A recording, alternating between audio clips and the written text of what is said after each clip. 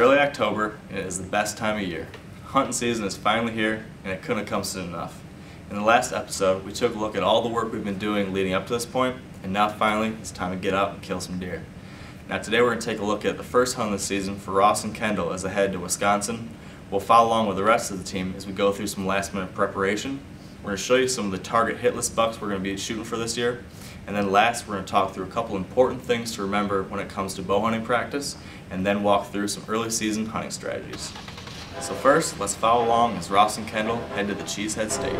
We're leaving Iowa right now, headed back to Wisconsin. We have the opener tomorrow for bow season, so we'll be hunting there for most of September. The place we're hunting, Ross and his dad have had some pretty good luck on in years past. And Ross shot a pretty nice buck there opening day one year. Going with his dad to an Amish farm in central Wisconsin, and hopefully we get lucky and see something.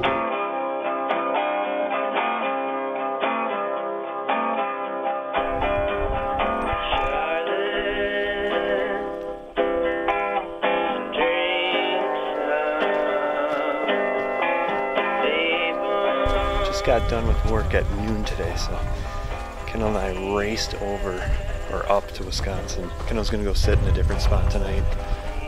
She's gonna film herself, and I think I'm just gonna sit with my dad because where she's gonna be sitting is not very good for two people. So we'll see if we can get a doe tonight. We're not too stressed.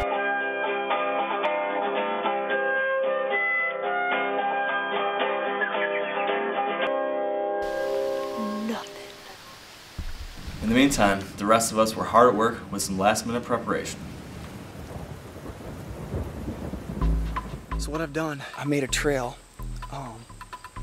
Every one of them, I've never been in there. That is thick and it is full of rubs from last year. I mean, every tree is shredded. And right here, they all come to right to my lick here, my marrow lick. And then you can see down here, I got another one that goes through, and they're all within 25 yards of my stand. They all kind of bottleneck right to here, and then they head out to the beans. You can see over here, there's a bean field right out here. And then on the other side, all this thick stuff, actually right straight through there, down this trail, there's apple trees and a cornfield right through there. Right there's my stand, you can see it up there.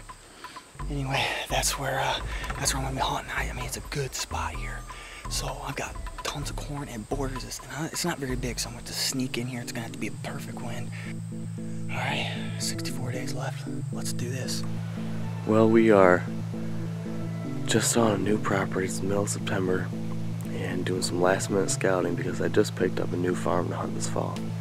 There seems to be just a highway deer traffic coming across that piece of high ground, attaching to this ridge behind me, following down here.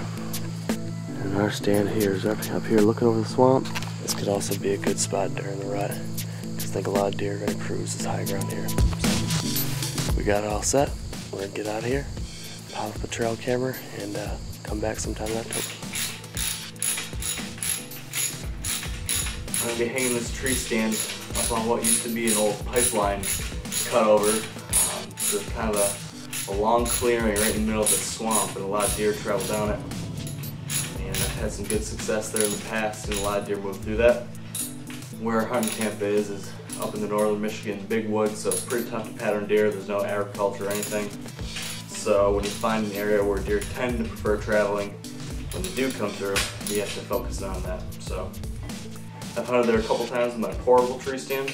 Finally I decided to kind of put a permanent one up there and make it easier to sneak in there opening morning and hopefully get a crack at the big northern Michigan swamp lot.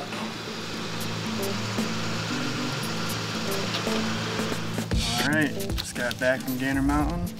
Got my tags for 2012. Ready to rock and roll. Got a couple buck, a couple doe tags.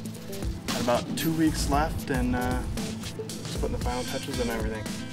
Going up to our hunting camp up in northern Michigan, where we'll be doing some work up at our cabin and prepping some things. Because we'll be heading up there to hunt during gun season in the middle to late November.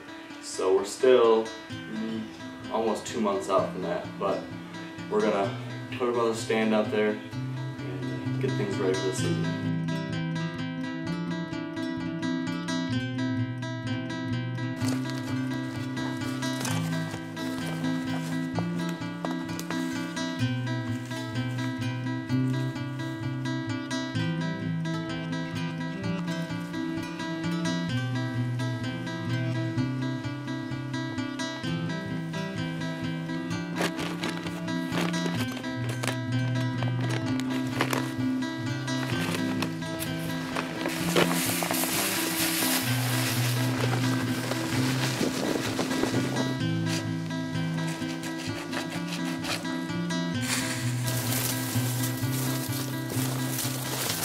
It's September the 23rd. We've got a week until the opener here in Michigan, and doing some last-minute stand preparation here on one of the farms that I hunt. I've neglected this place most of the summer just due to the fact that I've been super busy, and they put corn in on this entire farm. It's about a 90-acre piece. There's about 15 acres of hardwood timber over here to my left, and I have a few stands set up along the edge of the timber here, and so I'm going to check those couple of stands really quick, do some last-minute trimming. I don't like to typically do it this close to the season, but I am going to try to stay out of here until at least probably the middle of next month. So be about 3 weeks. It'll cool down. I know there's a couple good bucks in here, and just going to get the trimming done and hopefully slip out without disturbing any deer. So stay with us. This is the field where the wedding was at. Planted it to all radishes, clover, beets, and right on the edge of it I got my first ever gun shack, and I can sit in the rain and have fun in business in the killing field here. Shot my 8-point last year out of that lighter stand over there, and I just checked that other stand up there, so getting excited. We're almost here. Hopefully all that hard work is going to pay off for the big buck this fall. We've got some good ones to chase. So let's take a look at some of the hit list bucks for the fall of 2012. I've developed kind of a light hit list of bucks that I'd like to target. Right now, the main farm I'm hunting on, actually all the farms I'm hunting on, all have soybeans on them. So, during the summer I was able to get a good look at some of those deer. And we also got some trail camera pictures. So we're going to cross our fingers and hope a couple of these guys still can be seen. I have two different farms that I hunt. One farm is in the northern part of the state. The northern farm is actually the farm that I got the two biggest bucks on this summer. The first one here is a buck that I like to call the G3 buck. He has super long G3s and a really big frame. The next buck on the list is a buck that I call the Freak. It's a fairly good sized main beam, but he just doesn't have anything else for points. So both of those deer are definitely on my hit list for Ohio, and hope to see them when I get to the woods. The best deer I've seen across the board is a buck we call the triple threat. We call him that because he has a drop time, he has inside time, and he has a split brow time. So he's kind of got the whole package. So we're hoping, since he's without velvet here, maybe he's going to stick around. So we're crossing our fingers, hoping to cross paths the triple threat this year. Now out in Iowa, me, Pete, Ross, and Kendall have some great bucks we're chasing too. This here's a buck called the Big 9. He's definitely near the top of the list. Pete actually got film with him this year. Right here we've got a buck we call Kickers. He's got a nice kicker off his left main beam. This buck here is thumbs up. And this is a deer that Pete saw actually last year. We've done all the preparation and we've got the big bucks to chase, but none of it really matters if you can't hit the bloody thing. So if you're a bow hunter, it's super important to get out there and practice with your equipment. First thing though, you gotta go get your bow set up. Early this spring, we got some new Trophy Ridge accessories on our bow. Nice new quiver, sight, and rest. Then we headed to our favorite pro shop, got it all paper tuned, cut some new arrows. Now we're shooting all year round, but now that the season's starting, there's a few key things we're keeping in mind as we practice. So number one, you need to focus on form. This is important all year round, but especially as we're getting almost to the point when you're going to be in the stand, you really want to key in on those little glitches you might have. When it comes to your grip, the most important thing is to not overgrip. So don't squeeze that riser too hard. You really want to keep a loose grip. Put your riser right there on kind of the lifeline in your hand and let it pull hard against there. Number two, you want to focus on your release. A lot of people have a tendency to want to punch the trigger on their release, and that can cause some herky-jerky shots. So you really want to focus on setting back there and slowly squeezing and even really pulling your shoulder back until it almost surprises you and releases. If you can really focus on those two things, you're going to have a lot more accurate shot. Second, we want to focus on kind of the difficulty of our target practice. Now when it comes to your usual hunting situation, we're usually shooting a 15, 20, 30 yard shot with our bows. So what's great is to practice at much farther distances. So get good at shooting 50, 60, 70 yards, because once you start practicing at that range, when you're actually out there on a tree stand and a deer is at 20 yards, it's a chip shot. So make sure you practice harder to make the actual hunt easier. And last really is the timing of your practice. We talked about practicing before the season, but it's also important to practice during the season. A lot of people, once they start heading to the deer woods, they stop shooting their bow. You can't do that. You really need to continuously shoot your bow, stay up on it, and maintain that muscle memory.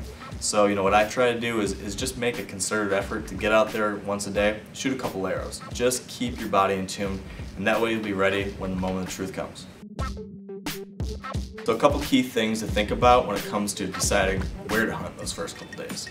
I think the most important thing to focus on right off the bat is food sources. So we all know in the early season, deer are still on that bed to food pattern. So as you're planning where you want to hunt the first couple days, think through what those top food sources are. In a lot of spots around the country, you could key in on green fields. Also a big thing right now is acorns. There's a lot of acorns in the ground, so if you can find that oak tree where they're really dropping, that's going to be a major draw for deer. Now a lot of people, they get a food plot or a nice feed field and they want to set right on top of it. Sometimes that can work out. You know, if you know exactly where a buck is coming in and out of, you can set up right there and kill him on the first time.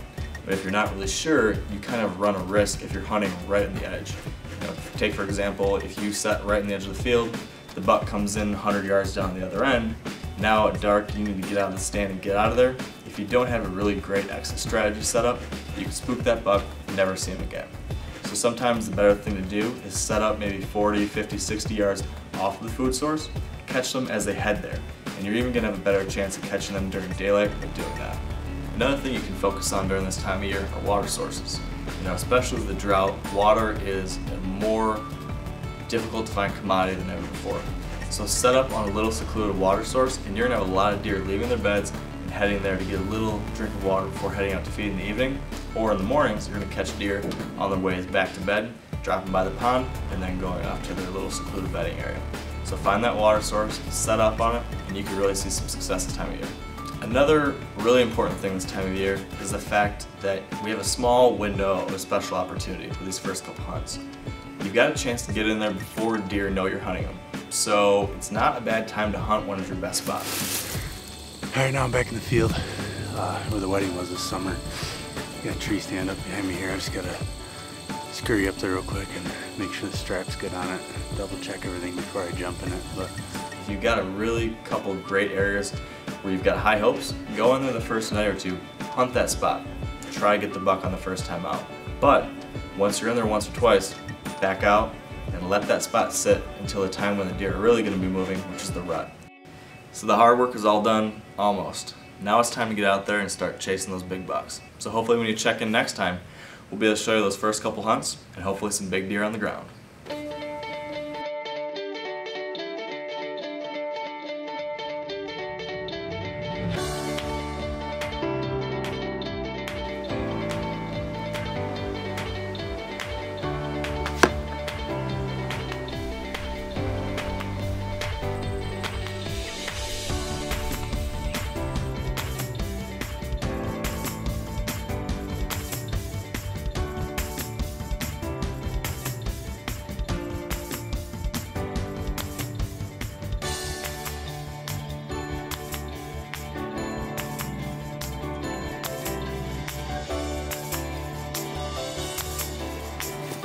You gonna shoot again?